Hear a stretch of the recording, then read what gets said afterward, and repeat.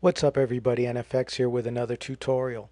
In this tutorial I'm going to talk about the FL Studio Vocoder. Many other vocoders from different manufacturers work similar to this, so even if you don't have FL Studio, maybe you can learn a few things about the way a vocoder works that will help you in the future. The first thing I want to do is just prepare a couple of things. One is I want to actually put my vocoder in a channel somewhere. So what I'm going to do is I'm going to go to my channel number 3 and I'm going to give it a name of vocoder. And I'm going to actually drop an effect. It's a built-in FL Studio one called the actually the Fruity Vocoder. It's off the screen, you don't see it, but I'm selecting it from the menu, and there's what it looks like. And I'm going to set it to 64 bands. Now I can't tell you exactly how a vocoder works. All I know is that somehow it splits up the frequency and mixes it with something else, and then it spits out a new sound.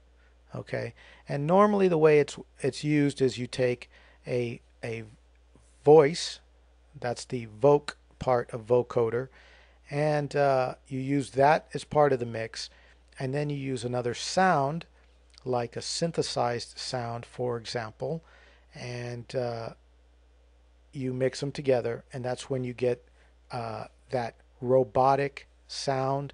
Maybe you could think of it like if you watch space movies and you see a robot talking and it kind of comes out sounding like very robotic. Or maybe if you think of like the Dr. Dre song California Love, the part that's sung where it says California Love, that's got that same sound, that Roger Troutman vocoder sound. Now obviously I don't sing that well, as you can tell, but I'm sure you've heard it if you're into hip hop at all and into popular music. But anyway, so the way a vocoder operates is it takes two signals. It takes the voice and then something else. Now the voice part of it is called the modulator or the mod in this case. If we look at the FL Studio vocoder here, the mix, it's got a mod and a CAR, which is the carrier.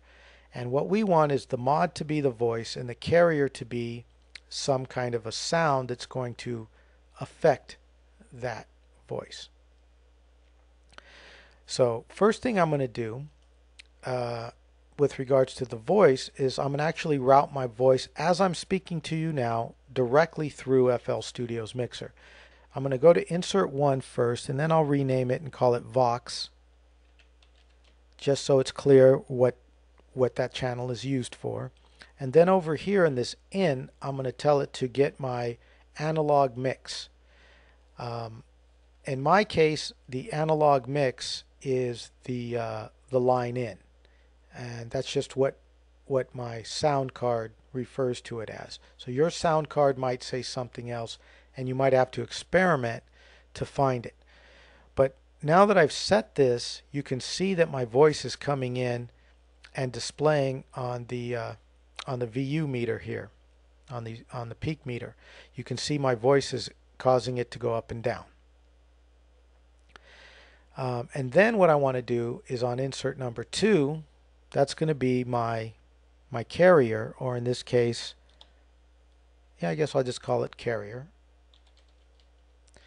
And I haven't actually done anything with that yet. So what I need to do is go load something and route it to channel 2. What I'm going to do is I'm going to actually drop in a 3x oscillator, which is right there. And then I'm going to browse for a preset.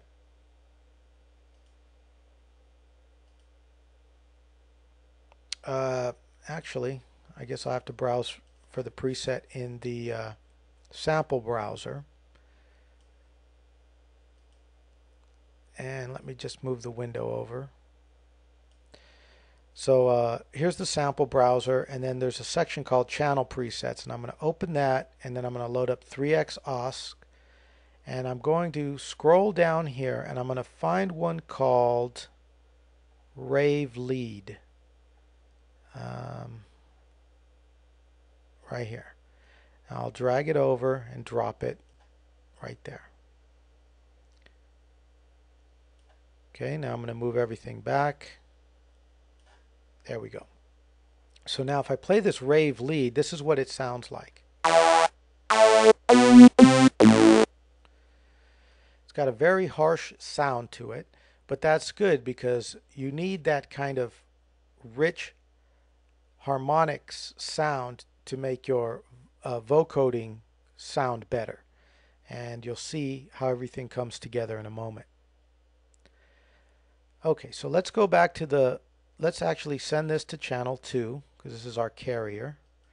And there's my voice in channel 1. Let's make sure the carrier's going to channel 2,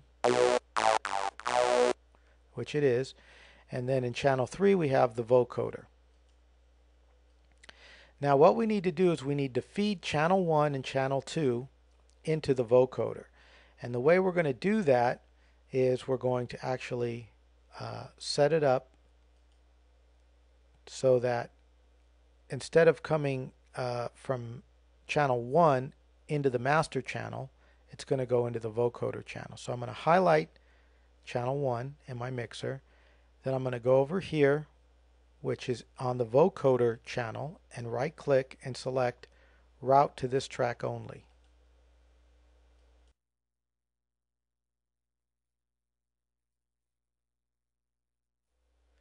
Now what happened is my voice is now going to the vocoder channel before it goes to the master channel. And you can see as I'm talking, the vocoder is interpreting my voice and showing you the bands that my voice is occupying. Now I want to do the same thing for the carrier. So I'm going to highlight the carrier channel, go to my vocoder here, and say route to this track only. And now when I play my carrier, if I go back to my vocoder for a moment, play my carrier, you can see here that as I play the carrier, it goes to the vocoder channel. Okay? Now, now what you need to do is you need to tell the vocoder which is the modulator and which is the carrier. And the way FL Studio's vocoder works is it gets one from the left channel, the other from the right channel. And the way it's set up now is the modulator comes from the left, the carrier comes from the right. But if you click here where my mouse is, it'll actually reverse those if you want. But I'm going to leave it the standard left and right. And the way I'm going to now feed this is I'm going to basically just pan my Vox and my carrier left and right.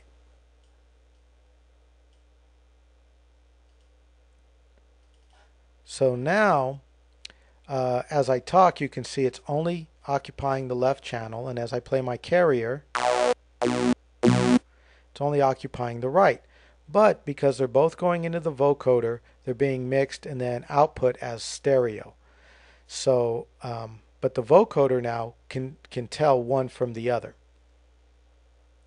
And what I'm going to do is I'm going to take my carrier sound down. Actually, I'm going to bring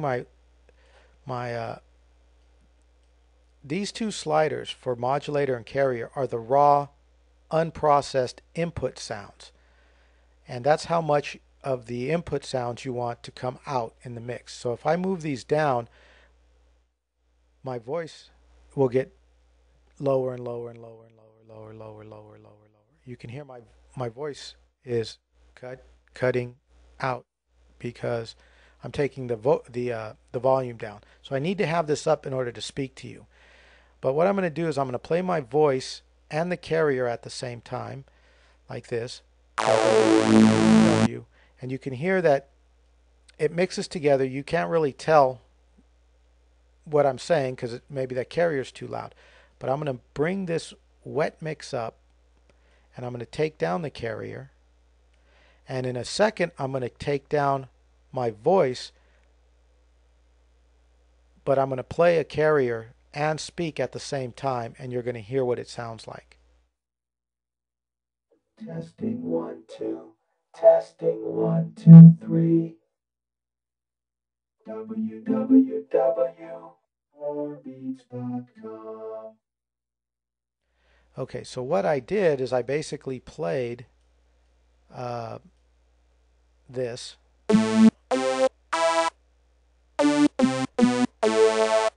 And while I played that, I said www.warbeats.com. And I didn't really sing that. I didn't have to because the notes from what I was playing made it sound as though I was singing it. So let me do it again. And actually, I'm going to leave my voice and the carrier slightly in the mix so you can hear that a little more clearly. www.warbeats.com. Maybe the carrier is still too loud. Let me take the carrier out. www.warbeats.com. Now, if I don't play the carrier and my vocal slider here is all the way down, you're not going to hear any sound. So right there I just said www, but you didn't hear it. But you may have seen the spikes go up. Let me show you that again. I'm going to say www, and you'll watch the spikes come up, but you won't hear my voice. So now I'm going to do the same thing, but I'm going to hold down a note on the carrier, and you'll hear it. www. And that's how a vocoder works. It basically mixes in uh, the carrier and the modulator together, and then it outputs them together and gives it that unique robotic sound. Now, what's cool about that is you don't have to be able to sing. All you need to do is be able to like pretty much speak in time and maybe play a melody. And you don't even have to do them at the same time. I'm showing you live because it's easier for me to demonstrate it, but you can pre-record a vocal part and then pre-record a part that you play and mix them together using the vocoder and come up with something that sounds kind of impressive. One thing that's important, and let me just take this down for a minute. One thing that's very important is that you realize that the sound that you use is important for the output of the vocoder. In this case, you heard I was using this very unique, hard sound. But what if I put something smoother in there? Like, for example, I'm going to put fat string sound in there.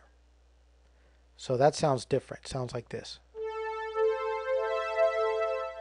Okay, now let's hear what that sounds like when I put everything straight through the vocoder.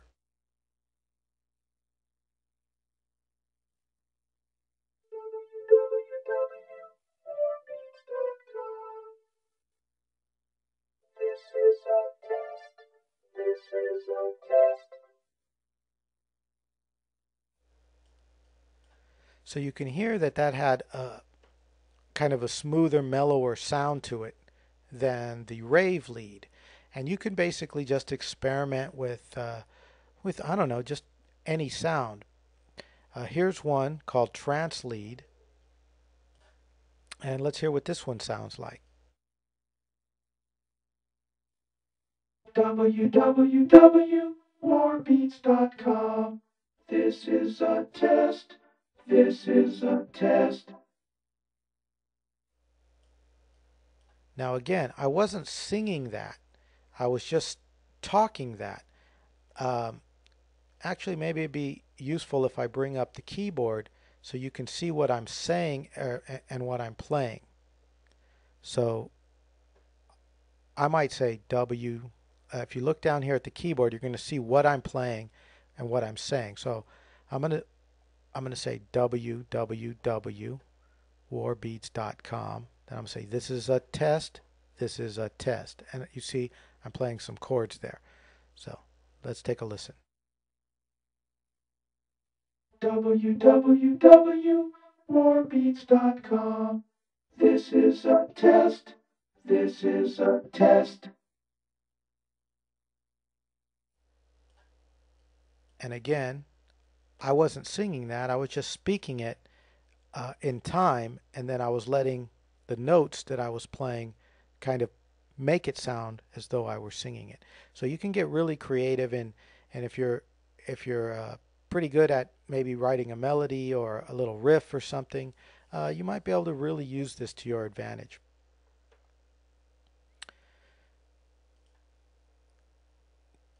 Now you don't hear, I don't think you're hearing the same feedback I'm hearing because I'm recording this and monitoring it through my headphones, and it sounds really weird. So I'm going to take that line in back off so I can just talk to you normally as I close out this tutorial. Um, I hope that you learned a little bit more about a vocoder than what you knew. And just to recap, you have a modulating source, you have a carrier source. The modulating source is usually your voice. The carrier is usually some kind of rich sounding uh, noise. You know, it could be a chord, it could be notes, you could play a melody, you could do whatever you want, and your voice is going to take on the characteristics of that sound somewhat. And that's how you use a vocoder. Now, I did everything live, but I want to repeat that you can actually record yourself talking or take some other source uh, and then use that along with a pre-recorded or pre-played um, sequence for the carrier. Uh, and by the way, you don't have to always do this with voice. I've heard it used with drums to good effect, and even some other instruments can be run through here and come up with some very interesting and unique sounds. So use your imagination and take it as far as you can. And in the meantime, this is NFX saying I will see you guys in the next tutorial.